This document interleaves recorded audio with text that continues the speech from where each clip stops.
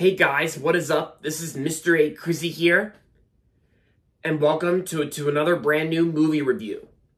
In today's movie review, I'm going to be doing a movie review on the new animated movie that just came out yesterday, and me and my dad just got back from seeing it.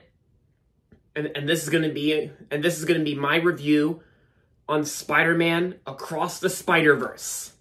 Yep, the highly anticipated sequel to the 2018 Oscar winner Into the Spider-Verse. Yeah, this is actually the sequel, Across the Spider-Verse, which I'm reviewing right now. Yeah, me and Dad just got back from seeing it at Regal, and so in this movie, Across the Spider-Verse, after reuniting with Gwen Stacy, Brooklyn's full-time friendly neighborhood, Spider-Man is catapulted across the multiverse, where he encounters a team of spider people charged with protecting its very existence.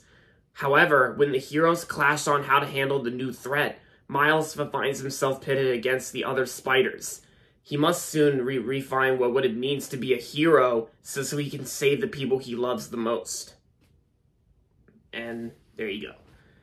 So, when I first saw the trailer for this movie way back in 2021, back when this movie was supposed to come out in 2022 last year, I was really looking forward to checking this movie out. Since I really loved the first Into the Spider-Verse, I actually rewatched it before seeing the sequel recently, and I can definitely see why Into the Spider-Verse deserved the Oscar winner for Best Animated Feature over Incredibles 2 or Ralph Breaks the Internet.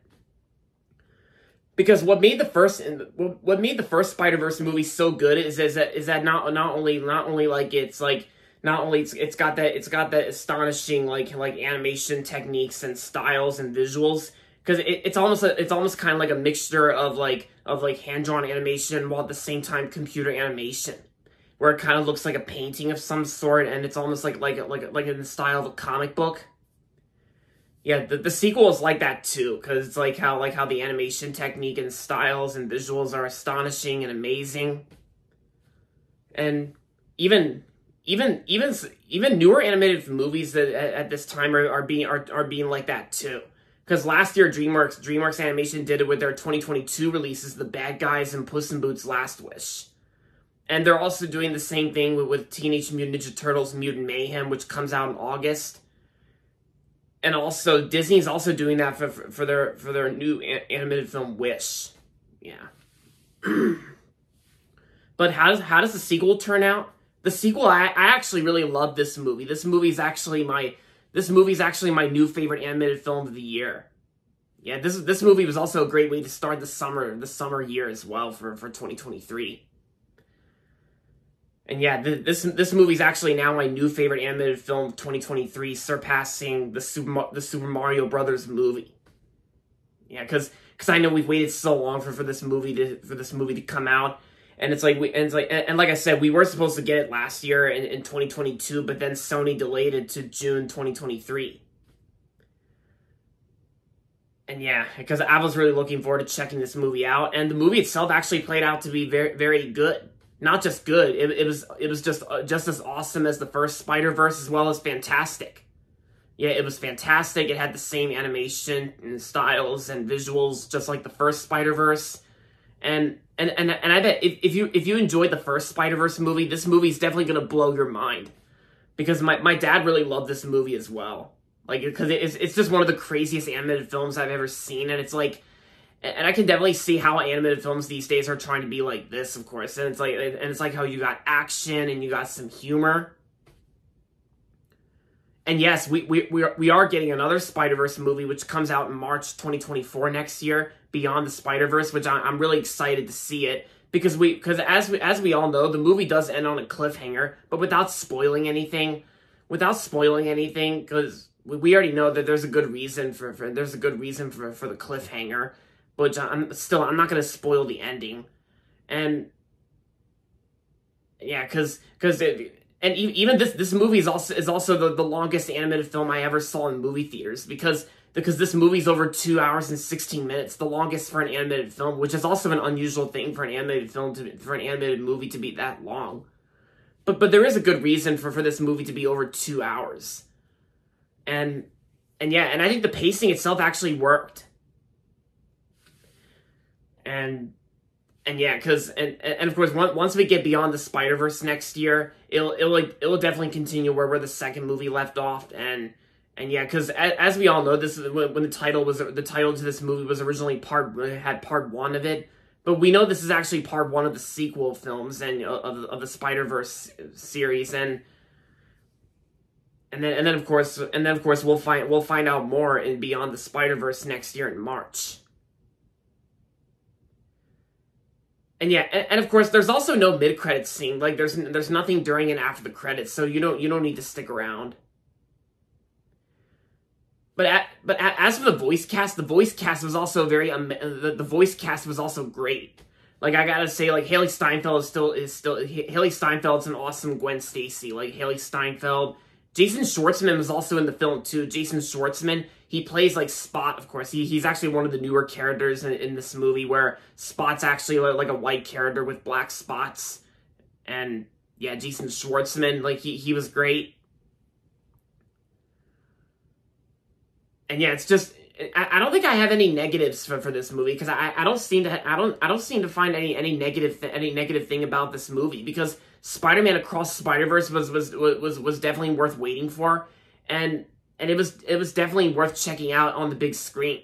And I think it's also one of those movies where you got to see right away. And when I rewatched Into the Spider-Verse, when I rewatched it recently, I actually definitely understood the aspect of this movie, and that it definitely it gets you into not noticing any Easter eggs that were in this film. Like the movie's not trying to force you into seeing like Easter eggs. It's just they're basically there without you noticing them. And yeah, because this movie's definitely gonna blow your mind, and it was definitely worth waiting for. Yeah, my dad really loved it too. Oh yeah, plus I also tried out the Burger King Spider-Verse Whopper as well, and I thought it tasted really good, pretty good. Yeah, yeah, and of course there's also some Burger King restaurants out there that are also serving like Spider-Verse sundaes, but I'm not gonna bother trying it out. I mean, it looks good, but I just don't really feel in the mood into trying it out, since the Spider-Verse Whopper is good enough. But yeah, so yeah, the Super Mario Brothers movie used to be my favorite animated film, 2023. But after seeing Across the Spider-Verse is now my new favorite animated film of 2023, and it's definitely a great start to the summer season. Because the school year is almost over for me. I'm almost finished with my high school cafeteria school year, and yeah, and I'm definitely excited to work there again for like the 2023 to 2024 school year. Yeah. But of course, I'm probably not going to start again until by the time I turn 24 years old this August. So, yeah. But yes, because like I had a real fun time seeing Across the Spider-Verse, and it was a whole lot of fun. And yeah, because like Sony Pictures Animation has really improved their work in their movies. Because ever since Into the Spider-Verse, like Sony Pictures Animation has really improved their work with the Spider-Verse movies. Even after they did that crappy Emoji movie from 2017, as well as like. Oh yeah, because like before Across the Spider-Verse, Sony Pictures Animation's last movie they did before this movie came out was actually Hotel Transylvania Transformania, and in my opinion, I kind of liked it for the most part. I mean, it was just a decent conclusion to the Hotel Transylvania franchise, but I gotta say, Across the Spider-Verse was even better. Yeah, because everything about this movie is awesome and fantastic. And it was definitely worth seeing to begin the summer season.